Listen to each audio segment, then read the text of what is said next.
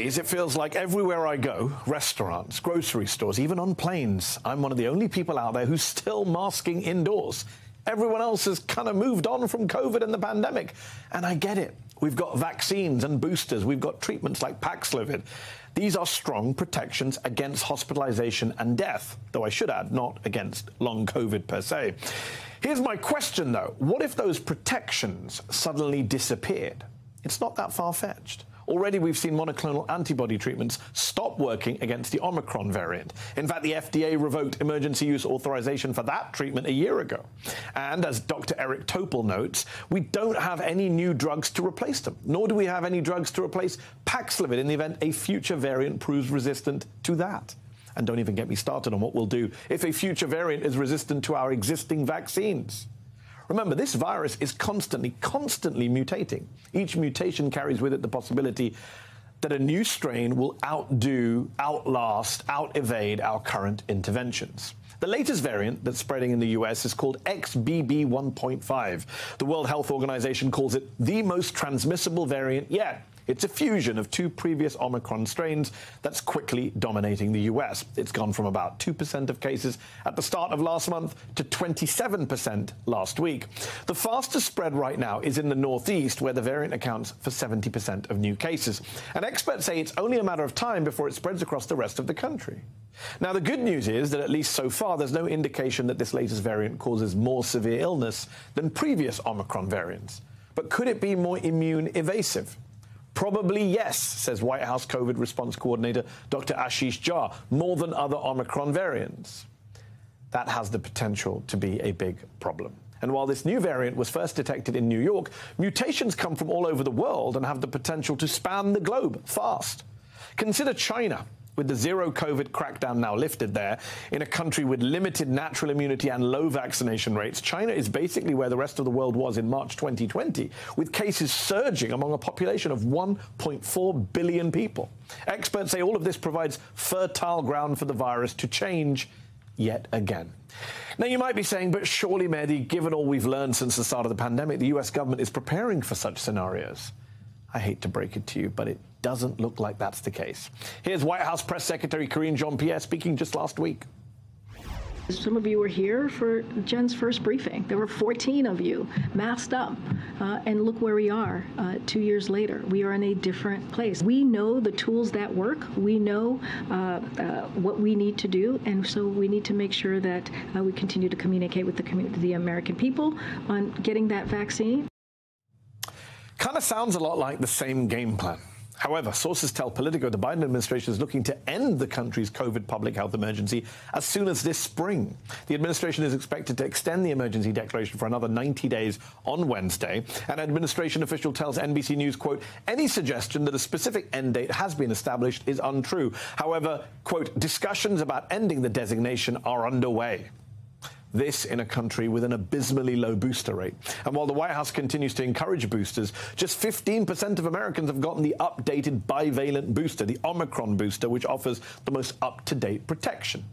Ending the emergency declaration could end Medicare and Medicaid coverage on this issue for millions of Americans. It also means ending funding to develop newer vaccines and newer drugs, funding that's already dropped significantly thanks to Republicans in Congress. As Eric Topol notes, currently there's no coordinated, high-priority, accelerated or even funded efforts, either in the United States or globally, to develop the next-generation vaccines.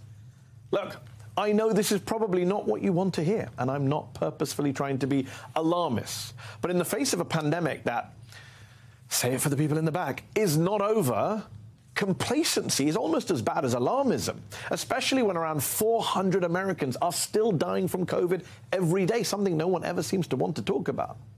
Look, we know what works: masking, distancing, testing, and especially getting vaccinated and getting boosted, even though the Biden administration and the CDC long ago gave up on pushing masking, sadly.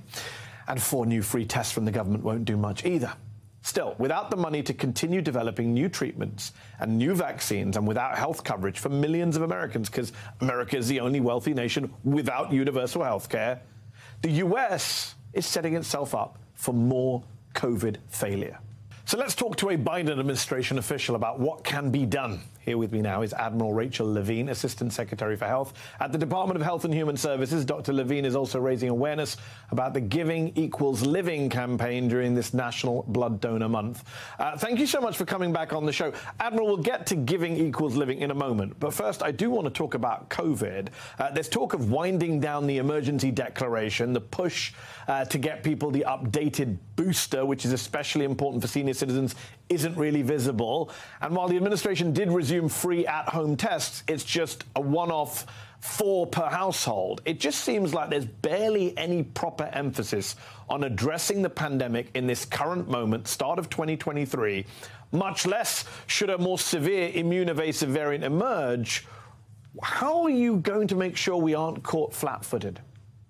Well, so the administration continues to remain very focused on the COVID-19 pandemic, and especially with this very contagious variant, the XBB 1.5 that we are now seeing. So as you said, we have renewed the free testing kits that people can order for their homes. And actually just today, Secretary Becerra, the Secretary of Health and Human Services, did renew the public health emergency. And the Secretary has been out, and all of us have been speaking about our safe and effective vaccines. And so what we've been emphasizing is that it's very important for people to get the bivalent update of their COVID vaccine this fall, especially for the most vulnerable, and that includes people over 65 and those with comorbid conditions. So you have been pushing vaccines, yes, but public health experts, scientists, doctors are all saying that given current COVID rates, given the surges, especially of XBB 1.5 surging in the Northeast, the advice should also be for people to mask again in indoor crowded spaces. But your administration never seems to say anything about masking anymore. In fact, when Joe Biden claimed the pandemic was over in September in Michigan, he pointed to people not wearing masks as evidence of that. I wonder, did Republicans just beat Democrats into submission on the issue of masking? Well, the CDC continues to have recommendations for counties and communities depending upon the hospitalization rate and other data in those counties throughout the United States. And so you can go to the CDC website and get information about your county, your area, and how the rate of hospitalizations for COVID-19, and a recommendation with green that masking is up to the individual person, yellow that might more consider masking, or red where we do recommend masking in indoor areas. But of course, those CDC guidelines have been heavily criticized. They changed last February. Under the old guidelines, I believe something like 90% of counties would be calling for masking right now. Under the current guidelines, it's only 20%. I mean, since they relaxed the guidelines last February, almost a year ago, over 100,000 Americans have died from COVID. We're still getting 400 deaths a day. Is that a number the administration is comfortable with? Well, again, I want to recommend that the masking recommendations are available through the CDC website. Testing can be ordered through your home. We are really strongly recommending that people get the bivalent update, which is effective against the current strains that we are seeing. And then we have therapeutics with the medication Paxlovid for people who do contract COVID-19 upon the recommendation of their doctor. So we are remaining very focused on the COVID-19 pandemic, and we'll continue to watch. You had mentioned for any other potential variants that might occur. The current variant, as you mentioned, the XBB 1.5, is very, very contagious, although there's no evidence that it is more virulent or causes more severe disease. But people do need to make sure that they take precautions and especially get their vaccinations. But I do want to pivot, as you said, to the Giving Equals Living campaign for people to donate blood, because that's critically important to maintain the health of our nation and our communities, to have a steady, consistent supply of blood and plasma. So tell us about the campaign. How is it different to previous campaigns in National Blood Donor Months? Well, so it's really critical. We've noted a year ago that there was a significant shortage of blood in many areas throughout the country. Of course, an ongoing supply of blood and plasma is needed to treat many different conditions, for example, surgery, serious injuries, cancer, and many other reasons. And so as the blood safety officer for the United States, we launched the Giving Equals Living In campaign to increase awareness about this important public health issue. And I know you have to run, Admiral. Just switching gears a bit, one last question for you. You're the highest-ranking transgender person in the Biden administration, and we've seen a sharp rise in anti-trans attacks in the last couple of years, especially online. Unfortunately, you've also been targeted. A conservative satire site, so-called, was suspended from Twitter after an attack on you.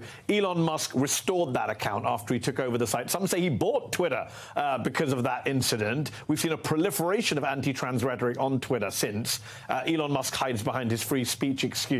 But, of course, this is a life and death issue for many trans Americans.